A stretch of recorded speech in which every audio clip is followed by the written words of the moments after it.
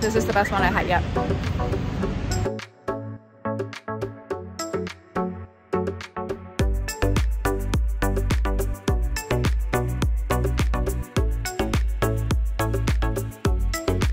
Hi everyone, good morning. Today is day 3 in Athens and I'm super excited. Look how beautiful the sky is. It's actually the hottest day today that I'm here. It's high up to 15 degrees. I know I'm still wearing like a thick coat and everything, but it's a little chilly in the morning and at night. We are walking to the ancient Agora right now and then we're going to a Benaki museum later tonight. The ancient Agora is the second most popular site to visit after the Acropolis. I have the entire museum to myself. This is amazing. My favorite is the geometric era. Their designs are surprisingly modern. This is probably a child's potty. One of the oldest potties is from early 6th century BC. This is one of my favorites, a barbecue grill from the 6th to 4th century BC.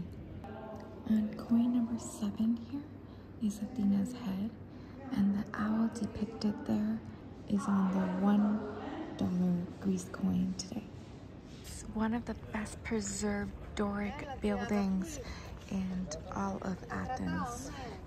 There are 6 columns in the front, and this is the entrance here. And on the sides, there's 13 columns, counting the end columns as well. And you can still see the friends all around the building. And some are sculptures, and then some are left perhaps intentionally blank for paintings to be displayed. Made out of the same style as the Pantheon and the same marble, and it's about half the size of the Pantheon if we want to compare sizes. Overall, I think the ancient Agora was absolutely worth a visit, and it took me a little longer to explore this entire plot of land, the heart of ancient Athens, a little longer, also because your ticket includes entry to the small compact museum, but I love it. I found I had to really follow the map that they provide you for free, like really closely, because you can kind of get lost. They just look like piles of rubble, like you can't really tell. And then there's like a small sign probably that says Middle Stoa, and then you look at the map, you're like, ah, yes, I know where I am. But overall, I think it was really cool to walk through this area to imagine what it would be like back in the day when Athens was at the highest power. So worth a visit in my opinion. I enjoyed it, and with the reduced ticket it was only €5, so super great for like a morning visit. Do note that for winter visiting hours, at least, they open at 8 AM and they close a little earlier at 3 PM, but they're open every single day. The last story before we head down from the Temple of Hephaestus is, you can see in the back here centaurs and men, they're fighting here. So the story is the centaurs crashed a wedding and they tried to carry off the woman, and then the Lapins, the men, they were fighting the centaurs. You can kind of see some of the scenes here. This is Emperor Hadrian. He was a great benefactor in Athens. In fact, there are so many different historical sites you can still visit, such as Hadrian Library, etc. I'm definitely gonna go visit there. And if he still had his head today, you would see he's one of the first Roman emperors to have a Greek-style beard. These 3 statues feature the entrance of the Odeon of Agrippa. The head of the statue of this one here can be seen in the museum that we were just at. And it used to house plays and theaters. This is the Church of the Holy Apostle. It is out of all the medieval monuments in Agora, this is the only one that's preserved. If you were to look at this church in a bird's eye view, you would see that it forms a Greek cross. Unfortunately, it's closed today, so we can't see the inside, but it does look fabulous. The stoas are absolutely amazing. And fun fact, the bottom of these stoas are smooth because it's supposed to, if you want to take a break and you lean against it, it's comfortable.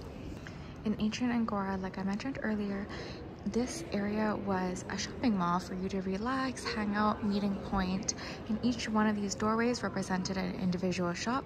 Today, 10 of these are converted into the museum, the Agora Museum we visited earlier. This is the head of a Triton from the Odeon of Agrippa. You saw him, one of the 3 monuments with no head. Here he is.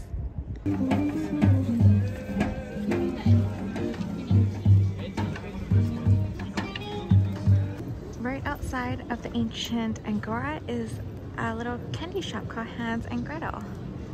It's a super cute shop with tons of things that can satisfy your sweet taste buds. In front of me here is Hadrian's library.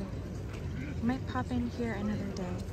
I picked up a little piece of candy from Hans and Gretel, and I'm sitting right in front of the Hadrian library just observing. It's pretty cool. There's like, can you see? Anyways, it's just kind of fun just watching the street. We're gonna head to the neighborhood of Pysri. This neighborhood centers around Iron Square. There's a couple of shops that are closed right now, and I suspect because they are bars that stay open late. And they also have indie shops, secondhand shops, and just a really fun neighborhood to walk through. Also lots of graffiti around this neighborhood. I see tour guides here in Greek, so we know we're in a good touristy neighborhood. I'm gonna grab a little pastry or bread from this shop here. They had a lot of different pastries inside, but this was one that I see everyone eat during the morning. I think it's more of like a breakfast food or a snack. I see people like street vendors just sell it in the morning. A bread with sesame. I don't know if you heard that, but I'm so embarrassed sometimes when I'm filming. Somebody just walked past and was like, trying Greek food for the first time, aren't you? I cut the video because I got kind of nervous. But it's good, I like it. It's 50 cents, by the way. It's like a good like breakfast food.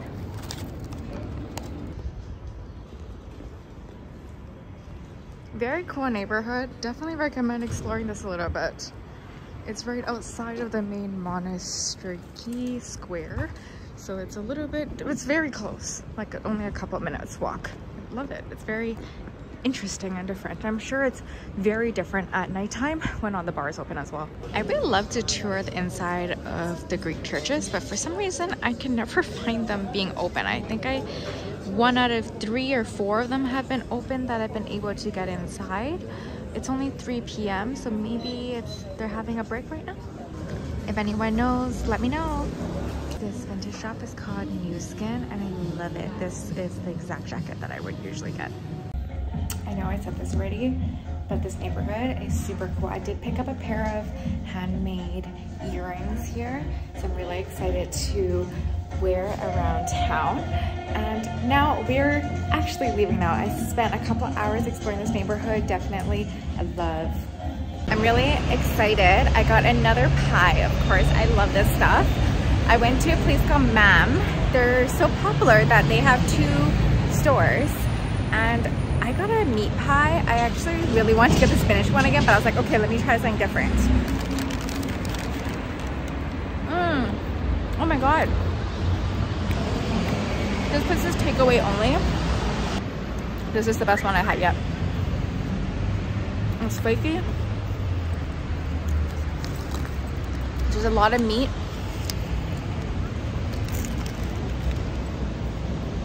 I'm gonna go back. Love this place, it's so good. It's actually really warm today. I'm almost like overdressed. It's like 15 degrees.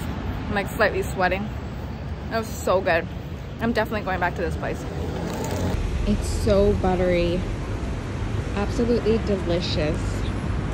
After walking along a very busy road, we've arrived at the Benaki Museum. Wow, the jewelry is exquisite. I love these geometric designs. Like the 19th century These ones make me so happy. Why? I don't know. They're really cute. Little children's toys. The jewelry here is so opulent. These are gold bracelets. The first Cartier, you know? And these ones, so good. There's also rings here with precious stones. The first one, number 41, is my favorite so far. The jewelry you can see here is from 1st century AD. And some of those snake-shaped rings we still have today. It's like a modern design. The original Van Cleef from 6th century. The jewelry we just looked at was amazing from the Hellenistic period. Now we're entering the Byzantine world.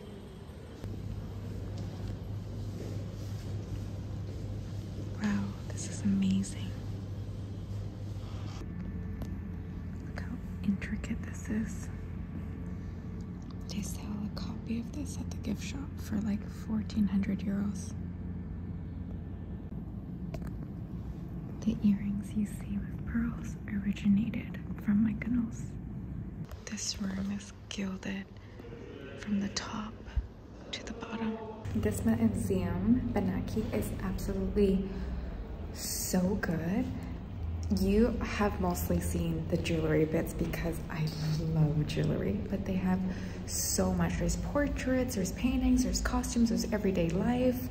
There's just so much in here, and I am so surprised. I actually thought it was way smaller. There's actually 4 floors, but the top floor isn't open right now, which is, I'm actually like a sense of relief because I've been here for 3 hours and I've rushed the last floor. I'm just so tired. And the other thing is today is Thursday, and Thursday nights admission is free for anybody. But even if it isn't, actually, I think it's well worth it. It's 12 euros and you get like hours of entertainment and history. Love it. And I do want to add one more thing here, is that they have lots of QR codes on like their paintings, and then you can just listen to an English or other languages audio guide, and it's so good. And they have also this VR experience, which is kind of cool. I'll pop in photos wherever, but like it's a really good museum, totally worth it. I mean, I'm like, you should do the Acropolis and all of that too, but this was a really cool museum and I loved it.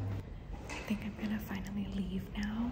I'm gonna maybe find some food on the way back and just go to bed and get ready for my next day. Can you imagine this? This is a mansion. This is a room from a mansion. It's so intricate. Okay, good night.